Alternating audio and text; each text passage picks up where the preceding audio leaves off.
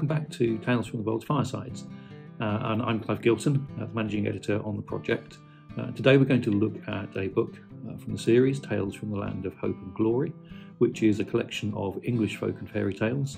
As I say, we'll be telling a story from that book, a story called Sir Gammer Vans. These tales are drawn from some of the great collectors of traditional storytelling. And as ever, I hope they help to illustrate the beauty and the darkness inherent in our ancestral memories and in our modern interpretations of this confusing world. Tales from the Land of Hope and Glory contains just over 70 traditional English tales, from sagas such as Hereward the Wake to the delights of shorter tales such as Kate Crackernuts and The Little Bull Calf. As ever, my main aim is to tell stories that might otherwise be forgotten or lost to modern readers, so I do hope you enjoy the story that's about to come. But let's crack on with the story.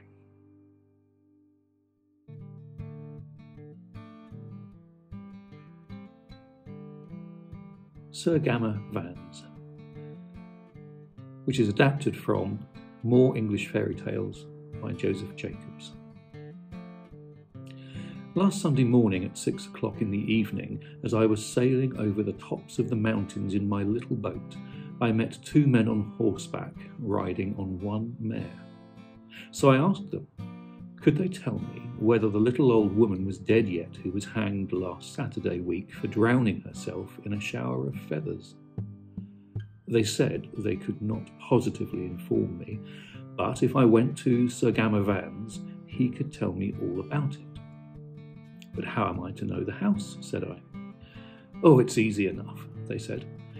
It's a brick house built entirely of flints, standing alone by itself in the middle of 60 or 70 others just like it. Oh, well, nothing in the world could be easier, said I. Nothing can be easier, they said, so I went on my way. Now, this Sir Gammer Vans was a giant, and he was a bottle maker. And as all giants who are bottle makers usually pop out of a little thumb bottle from behind the door, so did Sir Gammer Vans. How do you do? He said. Very well, I thank you, I said. Well, have some breakfast with me. With all my heart, says I. So he gave me a slice of beer and a cup of cold veal, and there was a little dog under the table that picked up all the crumbs. Hang him, I said. No, don't hang him, said the giant, for he killed a hare yesterday, and if you don't believe me, I'll show you the hare alive in a basket. So he took me into his garden to show me the curiosities. In one corner there was a fox hatching eagle's eggs. In another there was an iron apple tree, entirely covered with pears and lead. In the third there was the hare which the dog killed yesterday, alive in the basket.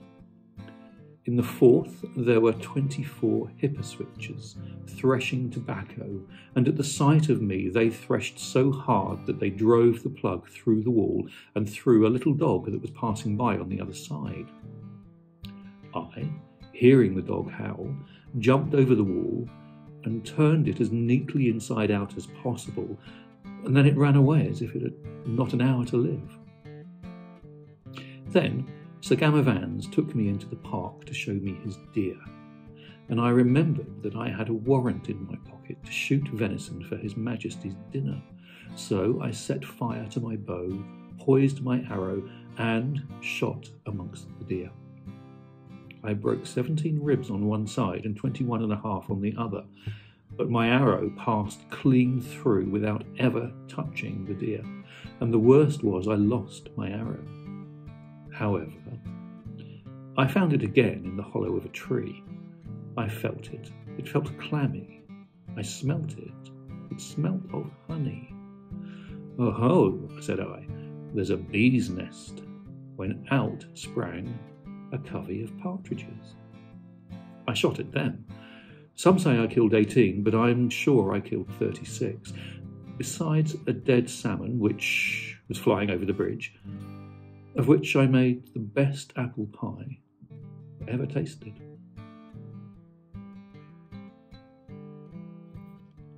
And that is the tale of Sir Gammer Vans. That's a wrap for today in terms of the book and the storytelling. I hope you enjoyed the short piece. You can find out more about me and Tales from the World's Firesides project at clivegilson.com.